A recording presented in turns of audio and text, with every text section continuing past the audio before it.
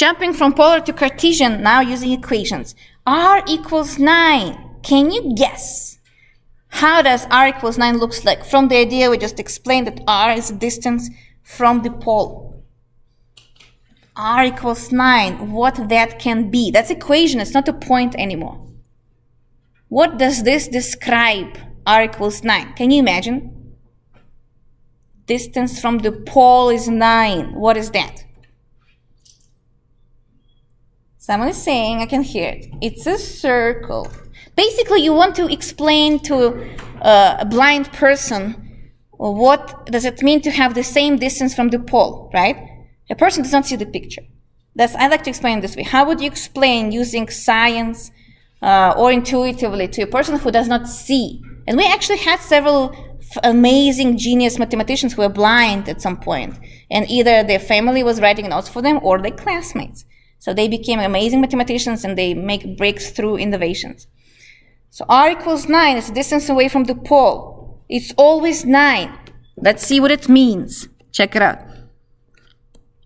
Pole is at 0, 0. R is a distance away from 0. So it's over here, right?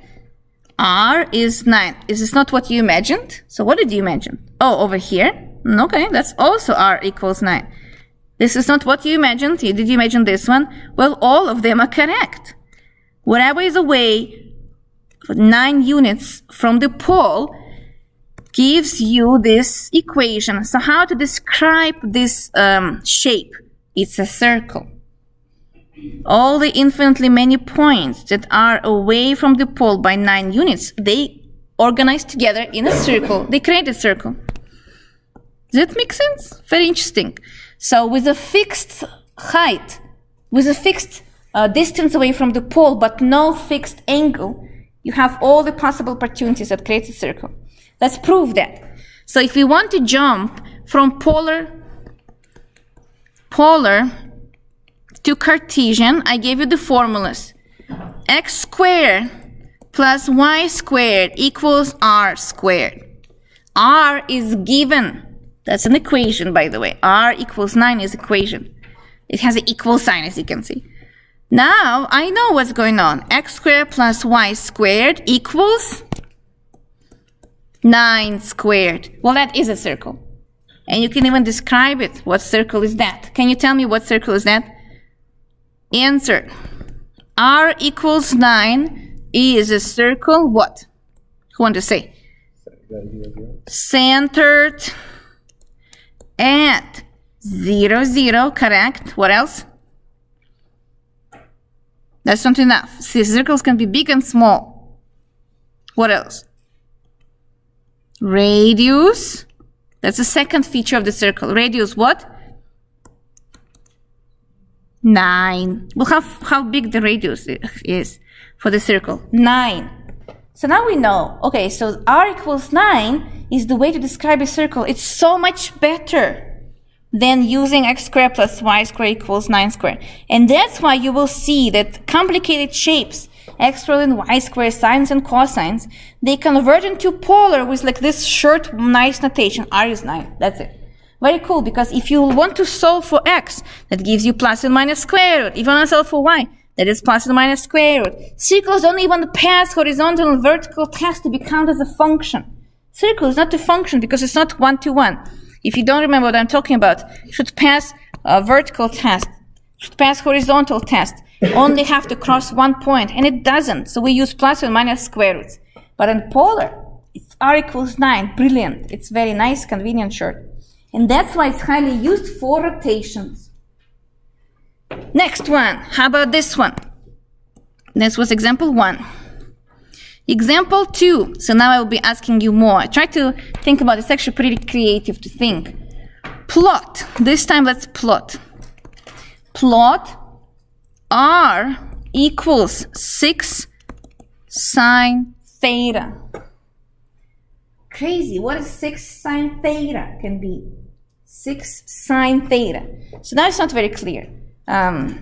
There's a connect. This is equation. R equals something of theta. So we'll have to figure out how to plot it. We're gonna do this idea. So They want us to figure out the shape in Cartesian. Plot. Solution. Let's go from polar to Cartesian. Maybe you was thinking to create something like square both sides of the equation, like we did in the previous exam. Yeah, we're not gonna do that anymore. The new idea will be to multiply both sides by r. Let's do that. Multiply by both sides by r. Then we will have r times r, which gives you r squared. 6 times r cosine theta. So I multiplied by r both sides. Maybe it's not visual enough. Let me put it in green. Multiplied by r both sides. Now I have this interesting cool equation. R squared equals 6r sine theta. Well, both sides have a corresponding equation for Cartesian coordinates. R squared has its own formula. What is r squared for x and y? X squared and y squared. Yes, very good. How about 6r sine theta? So in the previous chapter, we were getting rid of t, which was parameter. Now we have two parameters, theta and r. We go trying to get rid of those both at the same time. So your answer shouldn't have any r and theta at the end. So what do you think we should do with 6r sine? Yes? R sine theta equals y. It equals y. Exactly, amazing.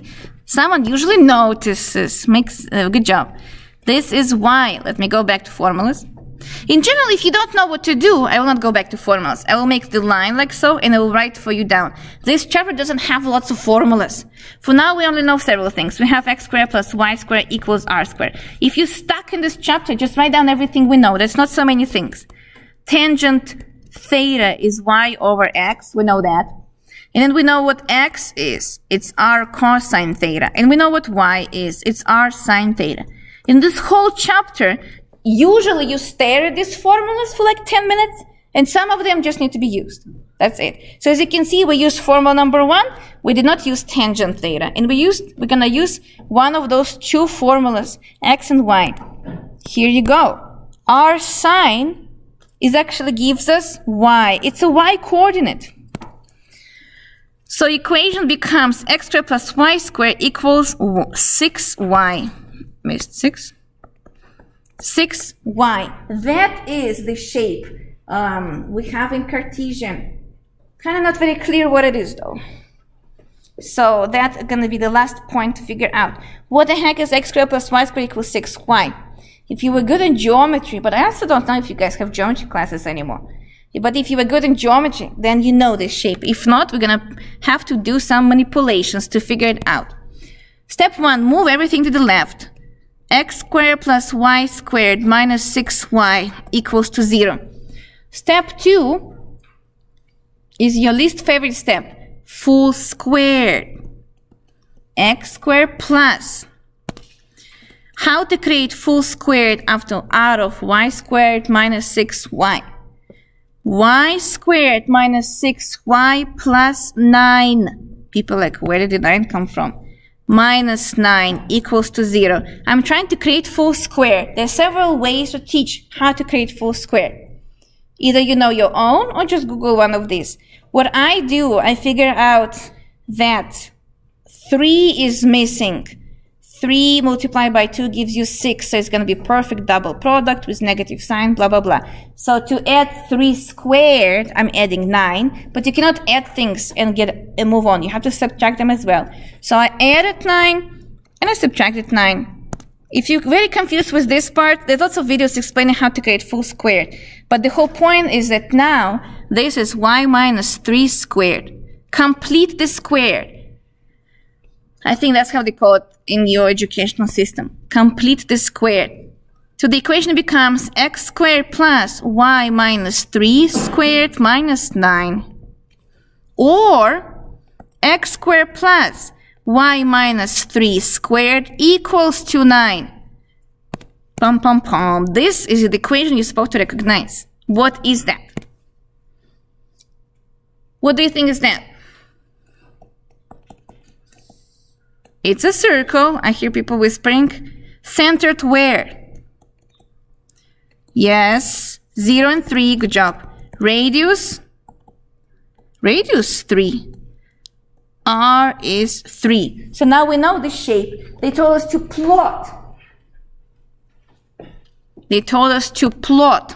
Thus, if I want to plot this unusual looking function as r equals 6 sine theta, that is apparently a circle. That is a circle. That's crazy. R equals 6 sine theta is a circle shifted up by 3 units. Instead of 0, 0, it shifted up to 0, 3. So that is a new center. And the radius is 3. So the circle looks like this. The radius is 3. You can also check the points. So if you don't want to go to the Cartesian coordinates, you can also draw it like so.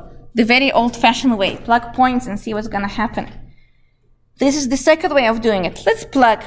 When theta is 0, sine of 0 gives you 0, r is 0. When theta is pi over, so plot 0. When theta is pi over 2, sine of pi over 2 is 1. 6 times 1 is 6. So radius, which is how far away from the pole, is here, 6 units up at pi over 2, which is exactly that angle pi over 2. What are the angles I can check? I can check angle pi.